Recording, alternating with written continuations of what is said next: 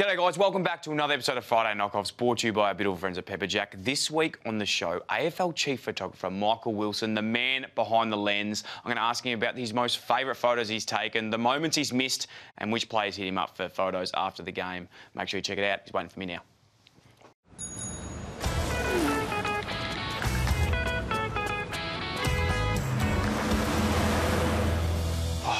Willow. Here he is. How you going, mate? Good to see you, mate. Good to see you.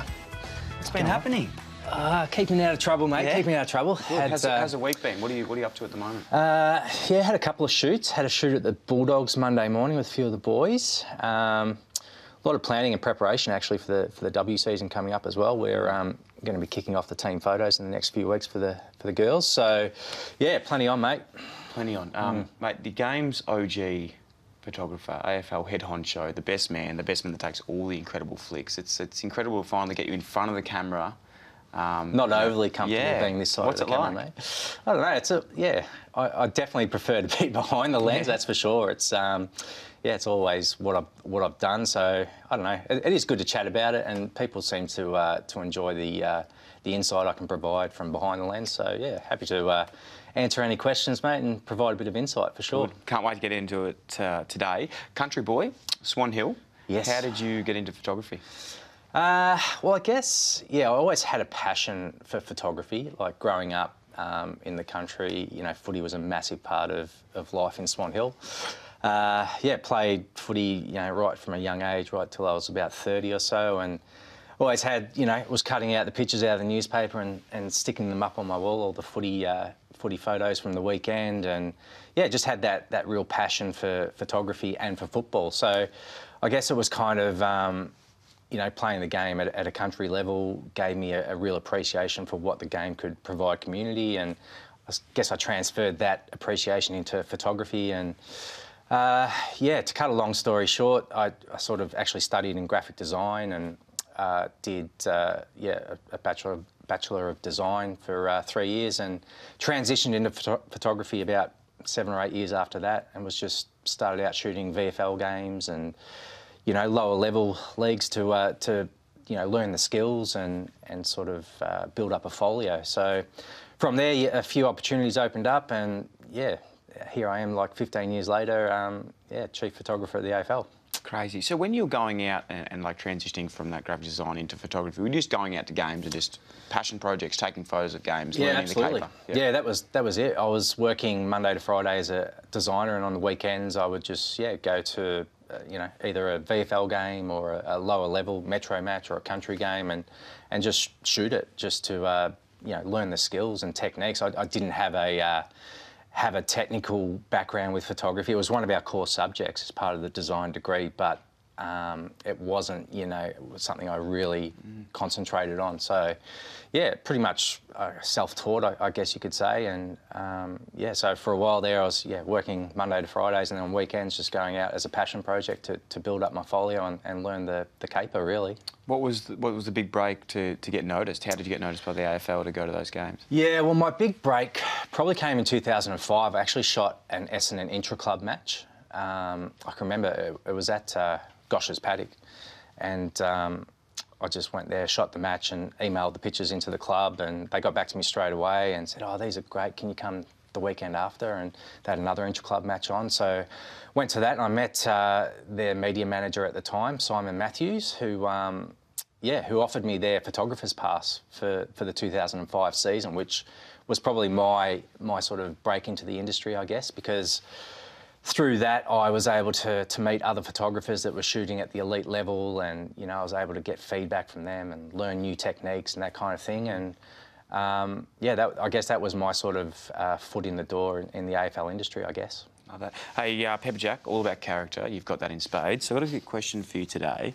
What's the most important character trait for a photographer? Yeah, that's a really tough one. I think a lot of shoots you have, especially portrait shoots or something like that, you've got to be able to connect with people. I think you have to be a people person and be able to connect quickly with people to get the best out of your subject. So for me, I think just being able to sort of resonate on a level with your subject is pretty important.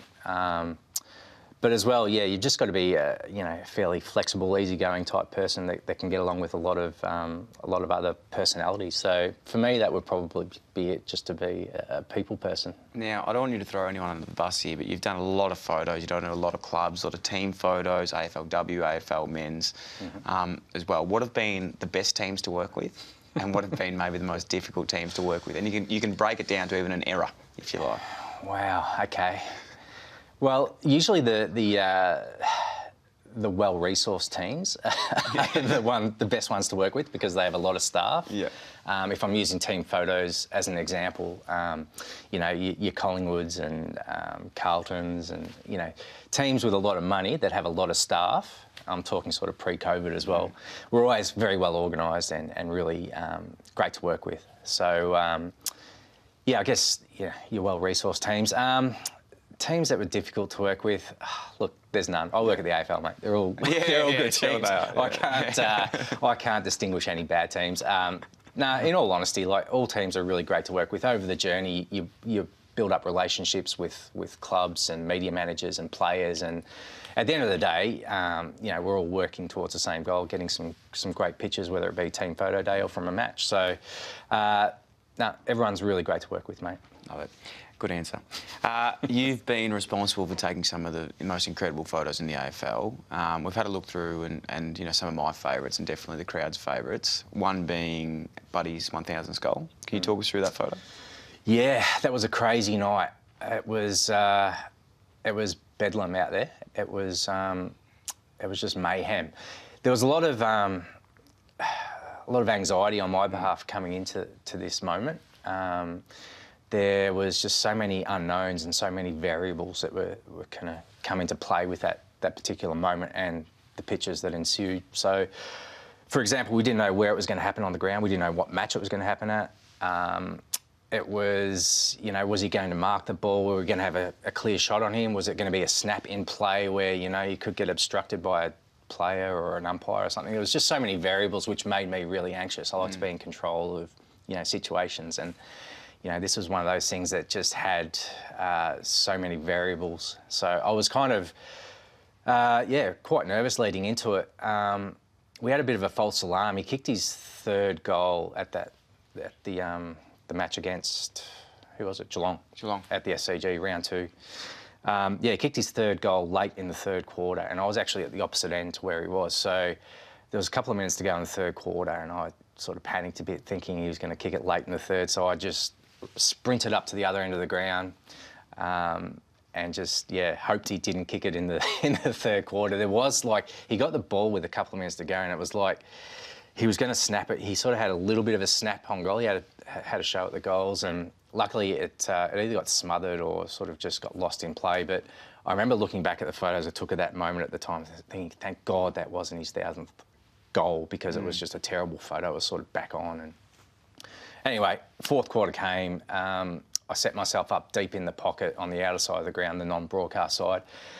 Got lucky in that he marked it right in front of me. And I kind of, as soon as that happened, I relaxed. I was like, okay, I've got a great vantage point here. He's like 20 metres away from me.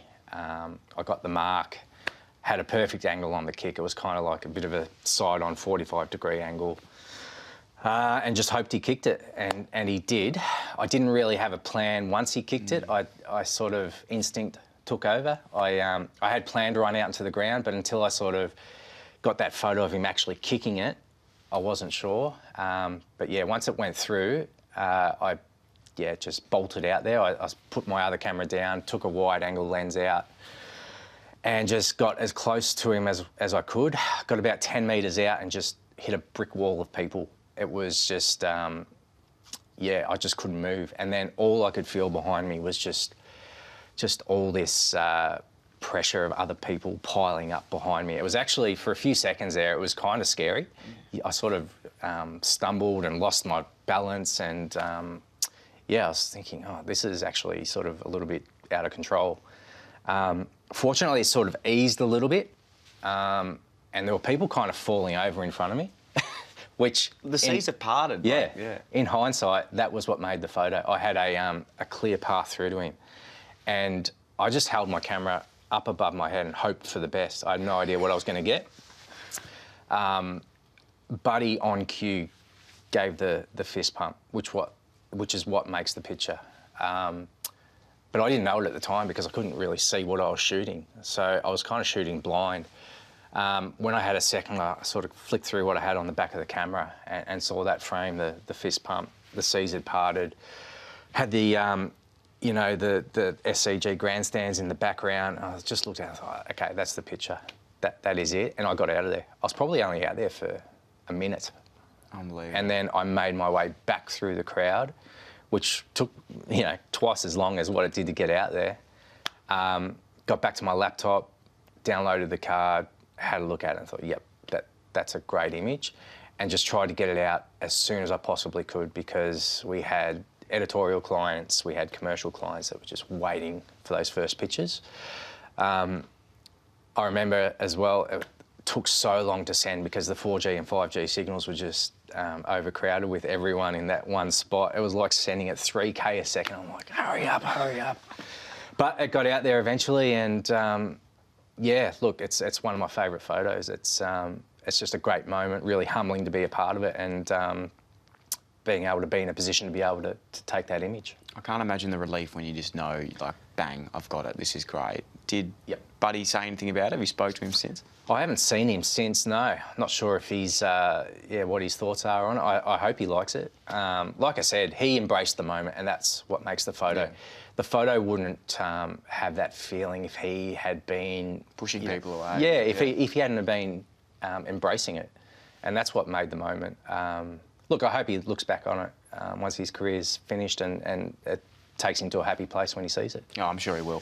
Another one that might not take you to a happy place, but definitely a lot of West Coast supporters is a Dom Sheed photo, 2018 Grand Final. Incredible photo, kicking the winning goal. And the thing that's most amazing about this one is there's literally no other player in the background. It's just, it's crazy to see that. Yeah, that was a tough photo to shoot. I'm a Collingwood supporter. Obviously, the Eagles won that Grand Final. But you're right, it's a very majestic type of photo. It's, one of those moments in a Grand Final that will go down in history as huge. What a kick. Yeah, it's very unique in that it's very clean for a Grand Final photo. It's very clean, there's no one behind him. But as a Collingwood supporter, it was really tough to shoot. I don't get emotionally invested during a match, but that particular photo, I remember being pretty flat at the time, thinking, oh my God, he's kicked it. But sometimes you just got to be professional, mate. You just got to do your job. My job that day was to capture that moment, and it is a great image. Got used in the AFL marketing campaign the next year, so I kept seeing it come up over and over, kept bringing up the memories of losing that Grand Final again, but that's all part of it. Shy Bottom mark, unbelievable photo. How did this one come about? Yeah, probably one of the best marks I've seen, I would say, in the flesh. I was actually at the opposite end of the ground. I had not a great angle on it, but just wrapped, I was able to get a frame of it. I think. So you shot it from that far away? Yeah, so I was in the opposite pocket. He took it at the city end of the MCG. I was in the punt road end. I had a 600mm telephoto lens that I was using, which, gives you a great sort of ability to get close to the action. But even still, it's a massive crop in. But in hindsight, I think the angle I did have sort of presented the mark in its best light in that it was side on and you could really see that elevation between him and the opposition. And yeah, I think just that leg kick as well, side on, sort of gives it a little bit more. So yeah, a lot of people are surprised that I was so far away from it. I was probably, I don't know, what's the length of a ground, 150 metres, 160 metres away. So yeah, but I guess the quality of the gear that we're using these days, you're able to sort of get an image, crop into it, and for it still to be usable. Yeah. Love it. You've hit some incredible photos. Is there a photo that ever got away from you? Is there ever one that you missed? Yeah, there's a massive one I missed, mate. Still takes me to a pretty dark place when I think about it. Jeremy Howe, Queen's Birthday match against Collingwood, probably 4 or 5 years ago. He took that magnificent mark over, I think it was Tom McDonald on the MCC wing. Yeah, I missed that one. I had my head buried in my laptop it was the big freeze game. We had, the big slide, the MND slide. Had some pictures, had to get out the clients of some of the personalities on the slide. So I was, knee deep in getting those pictures out, and so I was working away on the laptop. Heard this huge roar, so I perked up. What the hell was that? Looked up at the scoreboard and saw the replay, and he's taken one for the ages, and I've got nothing of it. I was flat as a tack. As well? No, I was not that close to it. I would have been a little bit back onto it. I was in the punt road pocket, southern Shane Warne's stand side. I wouldn't have had the best angle, but regardless, a moment like that, you still want to get a frame of it. So yeah, fortunately, my colleague was in the pocket and got a frame of it, so we were covered from a AFL Photos perspective. But from a selfish point of view, you always want to get those great marks. I was pretty flat after that, mate. It's probably a good lesson that, you've got to choose your moments to file and to be on your laptop to get those pictures out. So yeah, it was just one of those ones I've missed. There's been a few more over the journey, but that was the one I always harp back to, and yeah, wish I had got it. It was a great mark. It was. Is there a player that comes to mind when you're shooting, you just get excited? You watch them, you go, something's going to happen today. Does one player stand out? Yeah, the high flyers, like your Boltons, your Howes, anyone that can take a screamer, you're always pretty excited going into a match. And you're on, high alert, I guess, whenever they're near the ball. I always used to say Easton Wood was my favourite player to photograph. Obviously a good-looking rooster, really athletic the way he played. He always used to just make just even a simple drop punt look kind of classical. I don't know, it's just the way he kind of moved. And, he was a leader, he was, took speckies, like he sort of had it all. But yeah, anyone that can take a specky, you go into a match pretty excited. Two players that stand out for me that I don't photograph, but I like looking at, they just always seem to take good photos. Classically, Ben Cousins. Yep. And secondly, modern day player that's just doing incredible things, Bailey Smith. They just look like they always take a good photo. Yeah, totally agree. They don't know how to take a bad photo, those two guys. Baz he's a photographer's dream. Whether he's posing for a portrait or playing, he's always he just works in the frame. And Ben Cousins too, same thing. It's just some players just have that ability to look good in front of the camera. They both had that. I remember taking one photo of Cuz, actually. It was like this random gym session when he first joined Richmond. Obviously known for his pipes, but he was doing this planking exercise, and I got this angle front onto him, and he's like, it looks like his biceps are literally about to explode. And I was just in awe as to how fit he was. But yeah, guys like that, there's a few of them out there that just work in front of the camera, and that's just a couple of them. Especially as well, like what surprises you about the athletes? Like, not even just taking photos of them, but is there things that you've seen in certain players, like work rate, up close? Because you can feel it, you can hear what they're saying, you're so close to them. Is there any moments or nuances that you look back and go, geez, that was an incredible bit of play? I didn't get a photo of it, but that was crazy to see what that player did out there. Yeah, you're quite often in awe of what some of the really highly skilled players are capable of doing as well. But I think being on the sidelines as well, you get an appreciation for how physical the game still is. Like, people talk about how it's sanitised now and there's no hardness to it, but if you hear the sounds when bodies collide and just, you see the sweat flying and just the intensity that every player that goes out there applies themselves with, I think you just have an appreciation overall for the commitment that these guys make, just to get themselves up every week. But it's an absolute battering they go through each weekend. And I think that generally you just get an appreciation for that being on the sidelines. And like you said, we're privy to some of the inner sanctums. On team photo days, we get to see how the guys train and the stuff they go through, and training sessions as well. So I think any player that goes out there is to be commended on the commitment that they put into their training, and the way they play. I love now as well that we're at this time in footy. It used to be seen as maybe, a tall poppy thing if players are pumping themselves up and posting cool photos of themselves. But now we're seeing this is coming into a trend, which I love. Yep. So firstly, how special is that to you when players use your photos through their social media?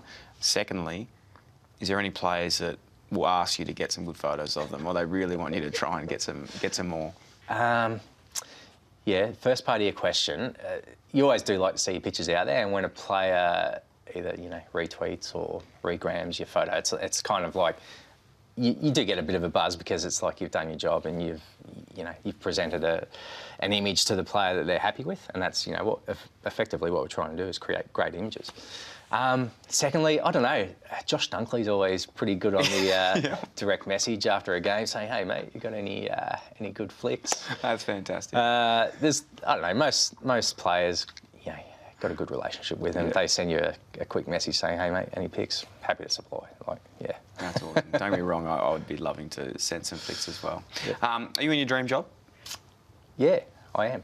I'm very lucky to do what I do. I have a passion for football and for photography. So for me, it is a great job. It's I can't see myself doing anything else ever. I get to combine my two passions every day, which I think most people, that's what they would want for their job. Yeah. Any tips for aspiring photographers out there? I get this question a lot. Like, there's no right or wrong way to get to be a professional photographer. Everyone's got their own path. Mine was kind of in a roundabout way, but my advice is just get the gear and shoot.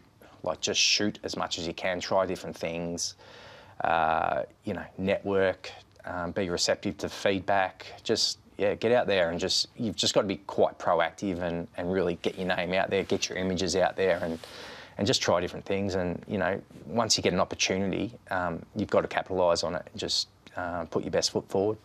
From your story today, hearing it, it's like going out, volunteering your time, getting the photos taken in, getting those reps in so that when that opportunity comes, you're ready for it. Yeah, absolutely. It's, once you don't get an opportunity that comes along very often, so if you do, you've really got to capitalise on it. Huge. Yeah. Friday night ritual. Now there's two. One, when you are photographing a game, what is your ritual? And then what's your ritual when you're not working? Yeah, so Friday night match, usually get to the game a couple of hours beforehand, go through the brief. So we get a photographic brief for each match. We get requests from the clubs, from departments at the AFL, commercial partners of the AFL, all put in requests for, could be pictures of a particular player or a particular product, like, for example, Aquiem, the official hand sanitizer of the AFL. Like to see their product out there on the back of the trainers' bibs and all that sort of stuff. Go through the photo brief, chat to the other photographers that are there. If there's another AFL photographer there, work out who's doing what on the brief. And then, just get ready for the match, unpack the gear, get set up on the sidelines. Usually like a very strong coffee beforehand, mate, just to perk up and tune in. And then, you're on the tools. It's just once the match starts, you're just photographing pretty much, every contest in your area, looking out for news stories. And then, hoping there's some great action pictures thrown in along the way, filing as you go. And then, probably wrap up an hour or two after the game. It's a late finish, especially if there's a night match down in Geelong. Probably won't get home till 1 a.m. or so. That's match day routine. And are you listening to the footy while you're watching? Absolutely, yeah. The radio is a critical part of what we do. Just keeps you across, developing news, injuries, that kind of stuff. It's like another set of eyes for you. So always listen to the radio when I'm shooting. Who's your favourite commentator? I like the Triple M guys, BT, and I like them just because they're funny. Yeah. They just take the piss out of each other, and I think don't like to listen to anything too intense or anything. Something light-hearted. So the Triple M's my go-to. Yeah. And then Friday when you're off, you're at home chilling out, watching on TV. What do you do? Yeah, pretty much just a few beers and some pizza, mate. And nothing too nothing too serious. Good, Just chilling good. out. Yeah. Well, enjoy, because tonight we've got you a nice bottle of Pepperjack, my friend. Beautiful. So you can sit down, That watch would the be game fantastic. and enjoy that bad boy. Thanks, mate. Enjoy. So Appreciate good to catch that. up, mate. Go on your deal. Awesome. Good stuff. Cheers. Cheers.